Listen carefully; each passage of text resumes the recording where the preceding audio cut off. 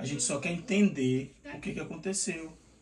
Então não era isso aí que... This is someone with a very rare birth defect. It's called microcephaly, and it literally translates to having a small head. As you can tell, the top part of the skull in this individual is significantly smaller and disproportionate to the rest of the head. And as a result, the person will also have a smaller brain. So how does this happen? One of the most common ways that something like this can occur is from an infection during pregnancy. There are several different viruses that can potentially cause this. This includes things like the cytomegalovirus, rubella, and even the Zika virus. Also, a parasite known as toxoplasmosis can actually do this too. If the fetus is exposed to any of these infectious processes, they can develop this microcephalic condition. This can also happen from several different genetic conditions, one of which is called Edwards syndrome. It's when an individual has 3 copies of chromosome 18. In addition to several other things, this can be one of the things that they have.